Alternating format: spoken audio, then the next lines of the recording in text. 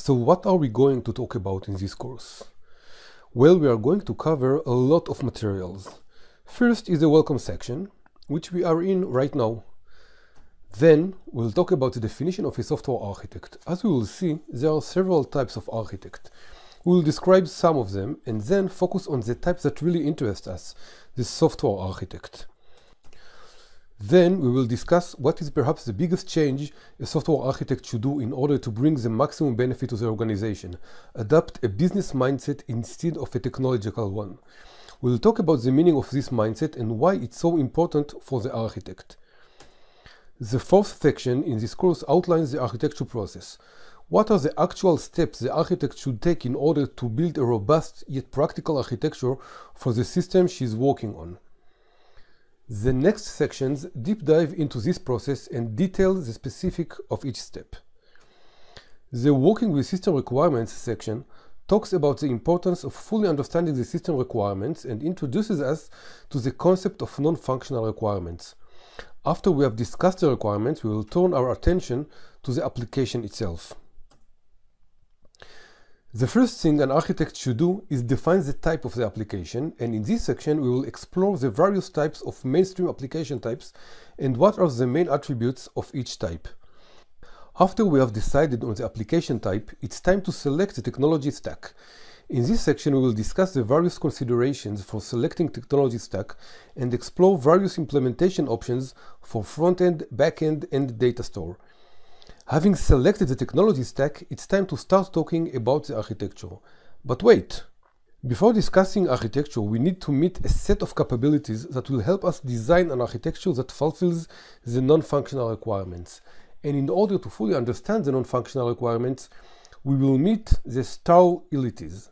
No, they are not a family of weirdos, but a set of non-functional requirements every architect should know about and make sure her architecture is well suited for them.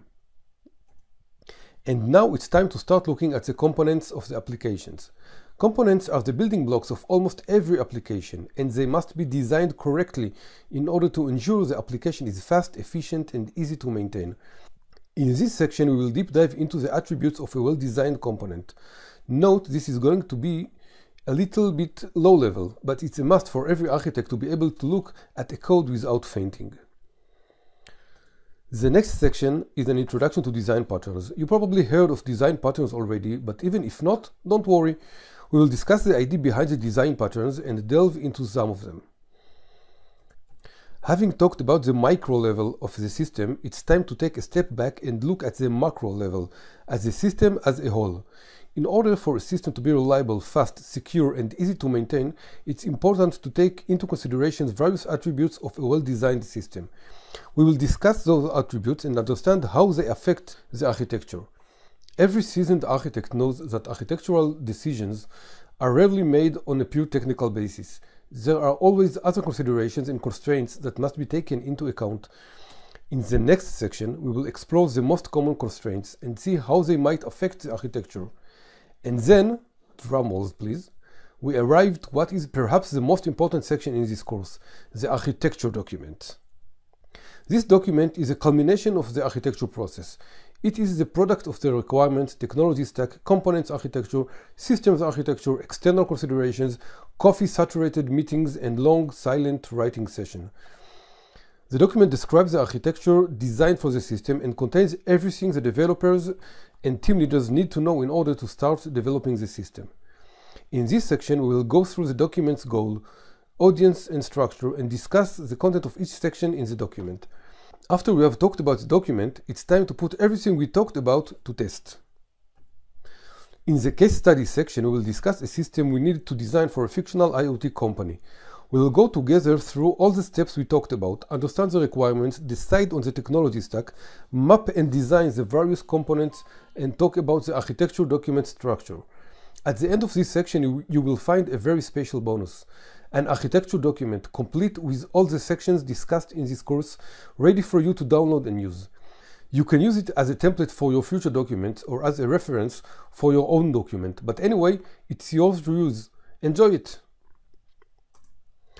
The software architecture is a moving, vibrant world, and there are always new trends and advances. The next section explores some advanced architectural concepts such as microservices, CQRS, and event sourcing. Don't worry if you don't know what these mean, I'll explain it all.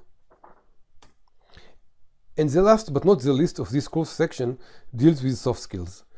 A good architect must practice her soft skills. You need to know how to speak to people, how to listen, what to do with criticism, and you will get a lot of this, how to deal with organizational politics, and more. The soft skills section deals with those topics, and I encourage you to pay close attention to it. This might be exactly what will make you a great architect. And after all this, we will conclude and reflect on what we have learned together. So, brace yourself for the fascinating world of software architecture and let's go!